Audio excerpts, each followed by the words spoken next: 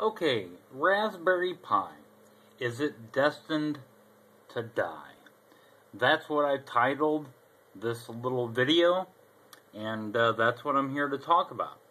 And I guess the main reason why I'm talking about it here is because I guess that there's a financial backing behind quite a few different companies. They're looking to make profit, and they said, hey, that Raspberry Pi idea behind using these mobile low-power chips to make actual full-size computers, that's actually a decent idea. There's going to be, lots of money to be made in this low-end market, or to people who are trying, like myself, to do low-power computing, to fit into like solar systems and stuff like that. And I guess the main competitors right now, on the high end, there's Cotton Candy, of course. It's a dual processor system, and that's like on the high end, where it's going to be like really high performance. And then in the in-between, there's the MK802 and the Z802, which I've done vlogs for before. Which in the description down there, I'll put links to all this stuff, in case you're watching this video by itself for the first time. Oh yeah, many of you may notice I got a haircut. But the biggest competitor right now is somebody who's looking at the low end, and really packing a lot of punch into the system that they're doing. And that's APC. And you might see me look over a little bit here, and that's because I got the specs here. They basically have the exact same system that the Raspberry Pi has. It's in a little bit larger of a format. It takes, it fits inside of a mini-itx case. It's a new form factor that they've called neo-atx, which is half the size of a mini-itx, which I think it's half the size of mini. I do know that the form factor, their new form factor, is called neo-atx. I've seen it inside of the case, and it's like freaking little as hell. It's ridiculous. But they packed a lot into this little system. Like, let's see here right now. They have the an 800 megahertz processor inside the thing. They have 512 megabytes of DDR3. It does 2D and 3D resolutions up to 720p. I know that the Raspberry Pi sets up 1080, but still, this is pretty impressive because it has HDMI, has VGA. VGAs are like a big thing. Like the Raspberry Pi does not have VGA, so a lot of people have been like, "Oh crap! Now I got to get a VGA display for this damn thing." It has 4 USB 2 ports. It has audio in and out, just like all the rest. And it has a micro SD port. It has a 10100. And so it's very small. It's 170 millimeters by 85 millimeters. This is little. This is minuscule. And they have said that running full force, that their system takes up 13 watts of power. That's pretty little. That's hardly any juice at all. And at idle, it only sucks up 4 watts. That's a pretty impressive little product there, Of course, you do have to have like a case for it and a power supply and everything. But that's pretty impressive at a price point of $49. I don't know how much the shipping is going to be, but I do know that the Raspberry Pi itself is around that price point with the shipping at right around $50. That's been one of my main arguments about the fact that like the MK802 and the Z802 are very impressive little computers. So if you're looking for a media center type PC, or just a very low power PC, something to just hook up to your computer, the APC system could be really situated towards you. And the MK802 and Z802 definitely are like really like good on that. Oh, and I didn't mention that the APC has 2 gigabytes of memory and already comes preloaded with the Android operating system. It's a customized Android 2.3 operating system. I've seen it running and I've seen it doing what it's supposed to do, and I gotta tell you, it looks good. And the MK and the Z802, they're both like looking really, really good. I don't know about the Raspberry Pi. I mean, it might be good for hobbyists and such. You know, people are trying to do robotics and everything because it has lots of GPIO ports and stuff. But I don't know, for the mainstream, the APC system, the MK and the Z802, they look to be really kick-ass. And somehow I really think that cotton candy system, I think it's going to drop in price because they're going to see that there's all these competitors out there with these systems like all of these ones that I just said, and I think that they're going to drop their price. I'm not saying that I've heard anything, but I'm saying that you know, I can see it happening so that they can compete with those systems. So that's something big.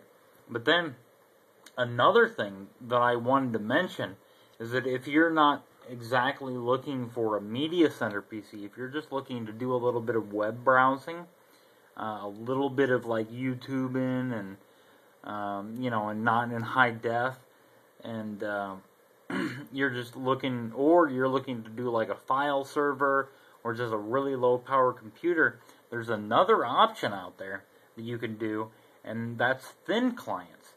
And one individual thin client that I looked into lately, let me try to get my mouse here and click over to the other tab that I had. The other one that I've been looking at, no, shoot. My mouse does not seem to be working. But the one that I've been looking at lately, let me try to use this. Crap. Give me a second. Everybody. Yep, there we go. The other one that I've been looking at lately, I'll have to, stupid computer that I got here. Okay, the one that I've been looking at lately, which I think offers a lot of expandability, and it's not the only one out there, it's just one of them. That's thin clients. Thin clients, people have kind of ignored them for a long time. Thin clients have this amazing ability to do tons of the things that everybody wants in the small package, and it's really the thing that all of these computer systems have gone after. You know, like the cotton candy, the Raspberry Pi, the MK802, the Z802, all of these systems, they've really been shooting for what thin clients have been doing for a long time. And one individual one that I've been thinking about purchasing myself is the it's made by Wyse, which is spelled W-Y-S-E, and it's the V90LE.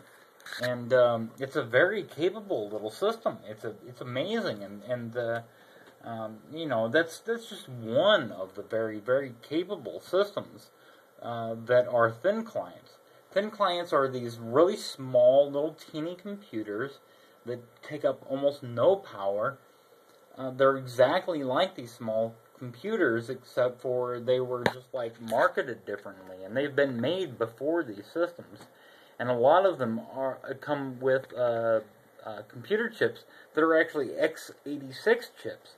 So there's tons of operating systems out there. For those that don't know, if you're running a Windows PC, you have an x86 CPU. And these new small computers that that everybody's interested in, like the Raspberry Pi, Cotton Candy, MK, and Z802. They're all mobile chips, and there's very limited support for these chips. But for these x86 chips, I mean, these things have been around since the 80s. There is tons of support out there, and like the V90L itself, and this is, like I'm saying, it's just one individual computer, but lots of these, it has a VIA, which is now owned by AMD, I believe.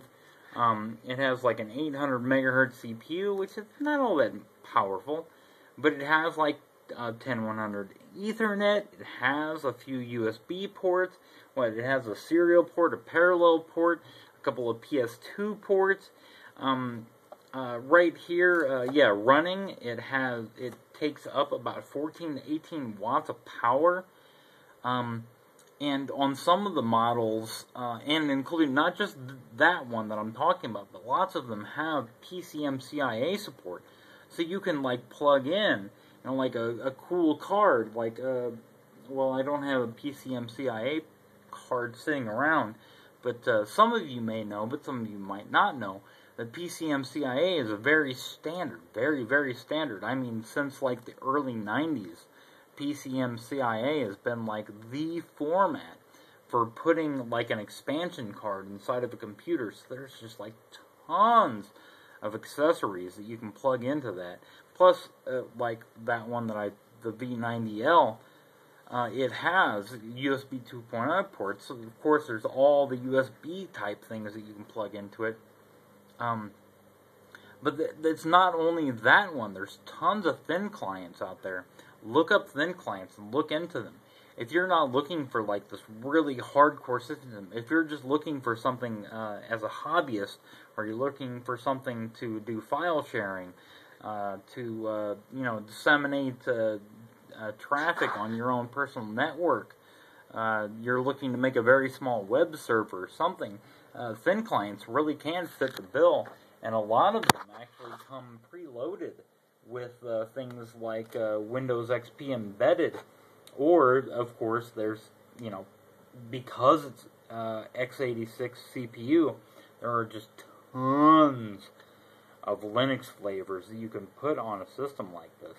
Or you can put a full-fledged like Windows XP, or even on some of the more advanced systems. I wouldn't put it like on a V90LE system like I'm looking at. I wouldn't put Windows 7 on it, but you could. It wouldn't run very well, but you could do it. But these systems, they off the ground, right as soon as you get it out the door, as soon as you get it in the mail, you can put a really cool operating system on there. And you don't have some of the troubles, like in one of my previous videos, I had said that the 3D chip on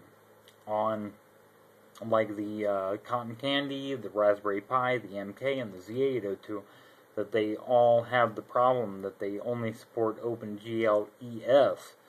You don't run into those kind of problems with a system like a thin client. So for a lot of you guys, you might go, like, hey, I'm not looking for something like really high powered, crazy.